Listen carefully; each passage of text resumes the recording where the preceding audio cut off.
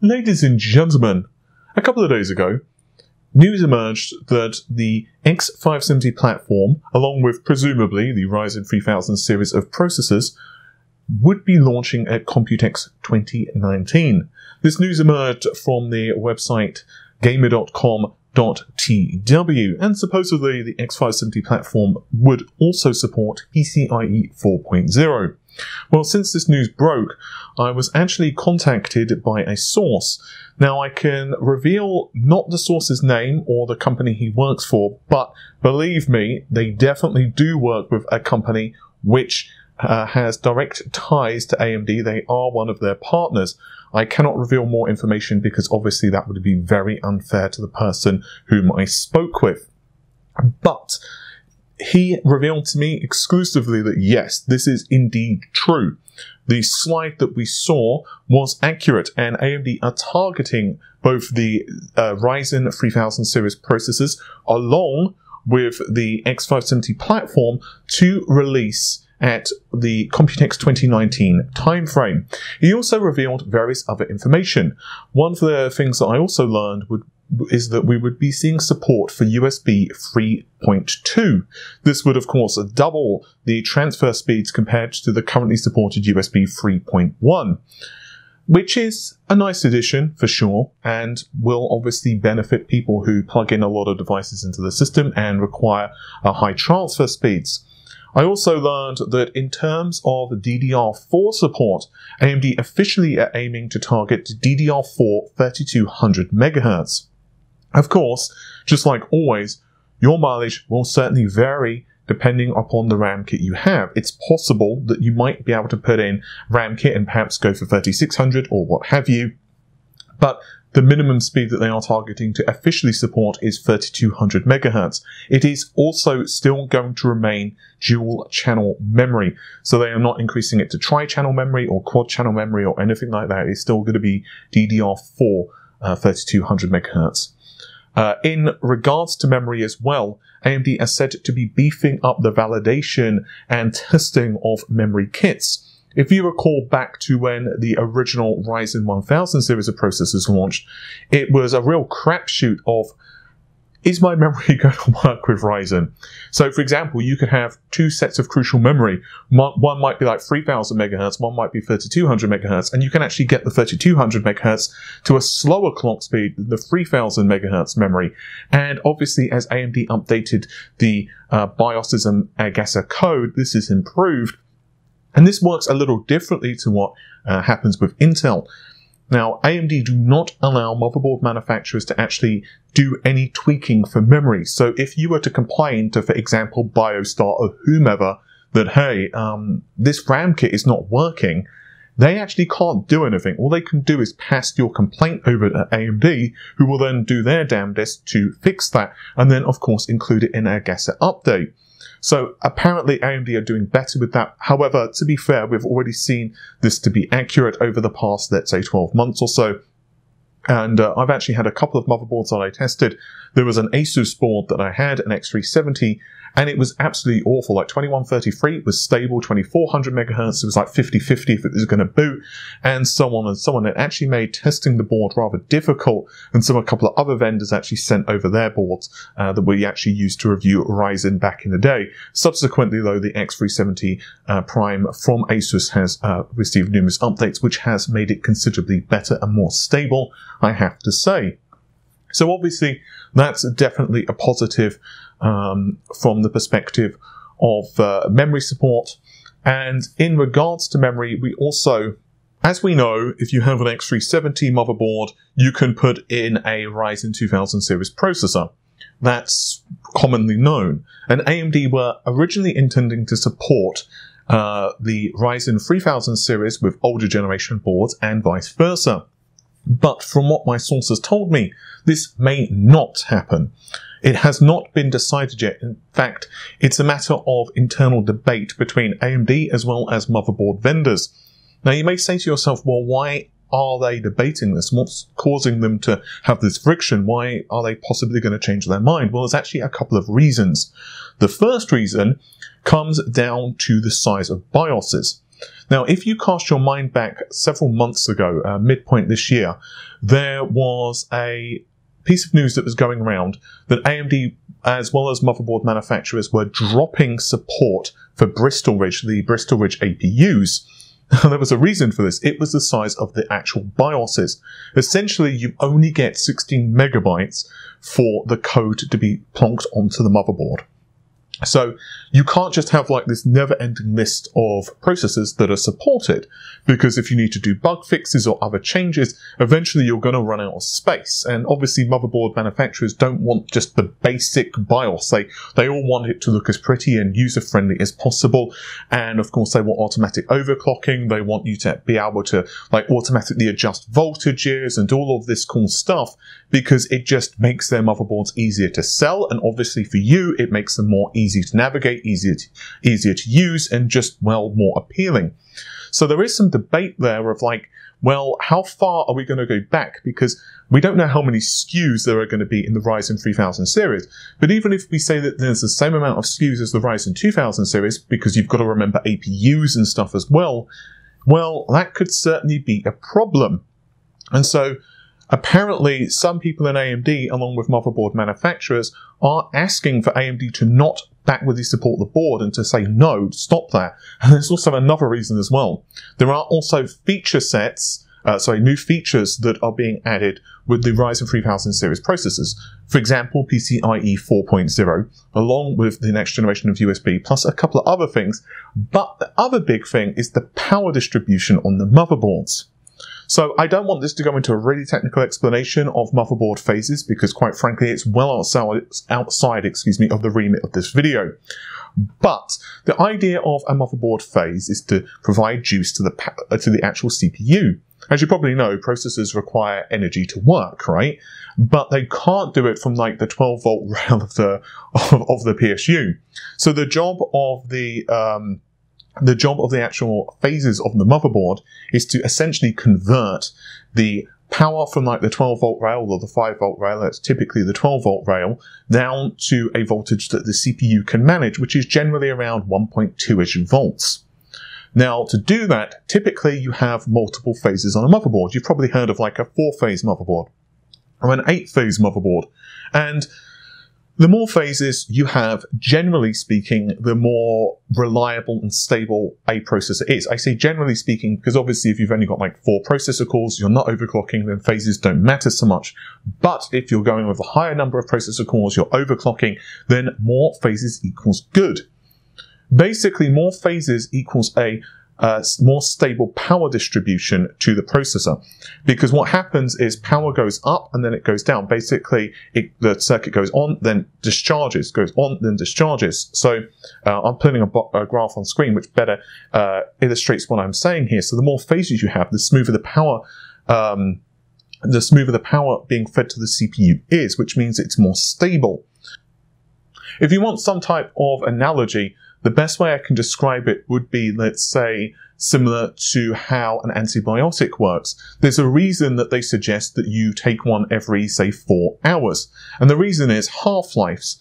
After whatever amount of hours it is, half of that medication has been used in your system. So, for example, if you have a pill that says, let's say, 500 milligrams of a particular medicine, after 4 hours, if that's what the half-life is, well, you now only have 250 milligrams of that particular pill remaining in your system. So what you want to do is keep the levels of that medication as stable as possible. And the same could be said here for, of course, power to the CPU. So that brings us to the reason why this is going to be a problem, and that is the number of processor cores that we're going to find in the next generation of Ryzen processors. So then, why does VRM design of the current motherboards impact the next generation of Ryzen processors? Well, that's because according to my source, AMD will increase the core count for the AM4 platform, and it is going to be to a minimum, I want to repeat that, minimum of 12 processor cores. Ideally, they are actually shooting for 16 processor cores, which is quite frankly mind-boggling. And it might require them to do significant redesigns to the actual VRMs along with other bits of the motherboard. Because what you've got to take into consideration as well is that if you have like a cheap B350 board, and then someone says, hey, I've got this board and it says it's compatible with, let's just say for the sake of this video, it's the 3700X, it's a 16 core, they plonk that in, the board could quite literally blow up. Like, it could just fry the VRMs, it could possibly even fry the CPU if it just can't handle the power requirements of the chip. And so, you know, there is that to take into consideration, and that's one of the reasons they themselves have not decided whether it's a 12 or 16 core chip. For one, you've got the size issues of the actual die. I'm actually trying to find out more information from my source regarding that, so I'm trying to avoid some of the speculation regarding the actual internal layout of the chip. I'm asking if you can provide more information on that. But in regards to the overall design of the motherboard itself, you've got to take into consideration that, okay, you've got the already high-end motherboards, which might cost several $100 for the AM4 platform, which obviously have all of the various features which would accompany that price point, but they typically also have a lot of phases.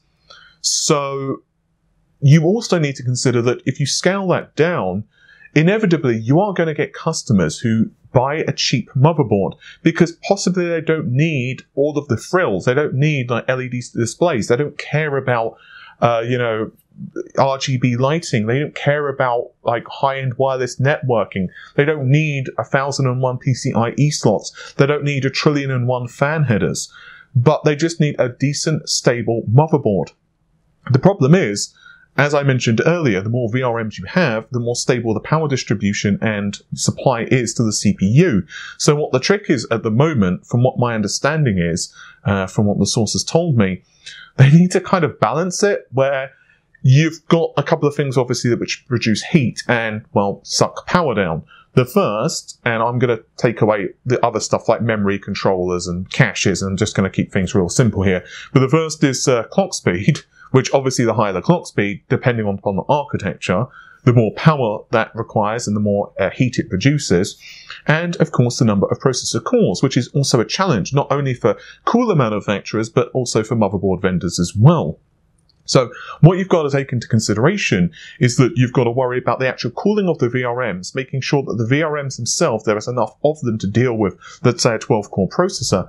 But you also need to do it in a way where you have a minimum number of VRMs, which is, you know, okay on a certain budget motherboard. So you can't just keep raising the price of motherboards prices exponentially for the lower end SKUs. So that's also something else to take into consideration. But the big issue, of course, is AMD are also trying to figure out the scaling, what the sweet point is between clock speed along with number of processor cores, because obviously clock speed is very important as well. If you have a lower clock speed, then certain tasks, for example games, which is one of the reasons a lot of competitive CSGO players right now are going for Intel. I mean, a CSGO player, on average, will go with like a 1080p monitor, a high-end graphics card, and a high-end Intel CPU. And the reason is that they're trying to get as many frames per second as possible. Ideally, they would like that 240 Hz monitor to be getting 240 Hz, so 240 FPS, so that they have the smallest latency as possible when playing the game. So, obviously, for the most part, games don't really require that, but it is something that AMD as well are taking into consideration because they don't want to necessarily lose to Intel in that arena. They want to be as competitive as possible for gaming. So they want the highest number of cores as possible while maintaining a highest frequency as possible.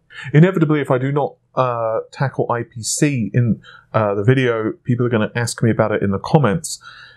He had told me specifically that 29% IPC gains are definitely achievable in real-world scenarios, but like AMD themselves pointed out, it is edge case testing, so it is certainly not indicative of what you would find in most tests, in most benchmarks between, let's say, Zen 1 to Zen 2.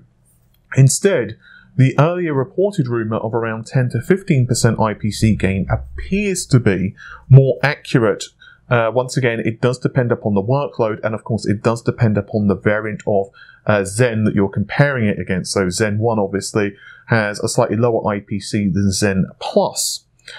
However, my source also told me that one of the biggest challenges right now for AMD is to improve inter-core communication from various CCXs. he did not provide exact information on all of what AMD are doing here, other than some of the more common information, but which we've discussed before, so I'm going to link that in the video if you're unfamiliar, but basically it's improvements to like Infinity Fabric and that type of stuff. Now, my source also did tell me a couple of small tidbits regarding AMD's GPUs, Threadripper, as well as Intel. This stuff is nowhere near as comprehensive, so I'm just going to fit it into this video. In regards to AMD's GPUs, a GPU will almost certainly launch at Computex 2019. I don't know the specifications because they do not know the specifications themselves. They do not work with AMD's GPU division. All he knows is that from what the marketing over at AMD, along with some of their tech guys, have told him, that yes, it is almost certain that there will be a GPU of some description launching. And of course, that will be PCIe 4.0, so we can probably presume it's going to be Navi, along with whatever variants of Navi that AMD decide to release. In regards to Threadripper, AMD are less decisive on what they're going to be doing. Of course, it's going to support PCIe 4.0 for the X499 platform, but in regards to the actual core count for Ryzen Threadripper, they have not yet internally decided whether they're going to increase the number of processor cores or not. It's possible they may stay at 32 cores, 64 threads. Now you're going to say, well, what gives there? Well, one of the ways they're going to separate the two product offerings and mean that even if you do have the choice between a 16-core Ryzen processor and a 16-core Threadripper processor, the Threadripper processor does have certain advantages. For one, obviously you've got quad-channel memory, and for two, you also have much better I/O. So yes, of course, both platforms do support PCIe 4.0, but you do have the additional lanes thanks to the Threadripper design and the X499 design, excuse me. So that is definitely something that you need to take in consideration. And AMD apparently, once again, is still trying to balance that stuff. And finally, I will also mention that from what he has heard, Intel's Comet Lake is indeed real. If you're unfamiliar with Comet Lake, it is indeed a 10-core processor from Intel, and it will of course be aimed at the mainstream segment of the market, much like, let's say, the 9900K right now. He is uncertain of the release date. He said it could be late 2019, possibly 2020. He's not 100% certain. But apparently, from what he understands, Intel themselves are rather worried about the Zen 2 architecture. He knows that yes, the chip is real, yes, Intel are concerned, but he doesn't know anything about the motherboard design plans, he doesn't know anything about the exact release date, he doesn't know about the performance, and he does not know about the rest of the specifications, only that it is a 10-core processor, and once again, that it is roughly scheduled between late 2019 and some point 2020. So I would also like to say that this is an article as well. You can find that linked in the video description. Now, once again, the person who told me this information did so with the confidence knowing that I would not reveal who they are, which company they work for, what division they are in, or any other such information. Once again, I cannot reveal that information because it would be extremely unfair to the company that they work with, and it would also be extremely unfair to the individual who told me the information in confidence. But with that said, I can thank them very much for providing this information to me. And I'd also like to thank you as well, because, well, without you watching the channel, this wouldn't really be a thing and it wouldn't exist, and I would not be able to get this type of information from people. So if you want more information like this, and of course you want me to get more leaks, more sources, more news, and more coverage, reviews, and, well, that stuff, you know what you have to do. You have to click the like button, don't you? With all of that said, thank you very much for watching the video. You can also find us on Patreon, which is linked in the description of this video. And you can also find Amazon affiliate links if you want to. That's totally down to you, of course. And once again, this is also an article, so if you prefer to read this in word form, then by all means you can read the words instead. But for now, I'm going to get going. Take care of yourselves. Bye for now.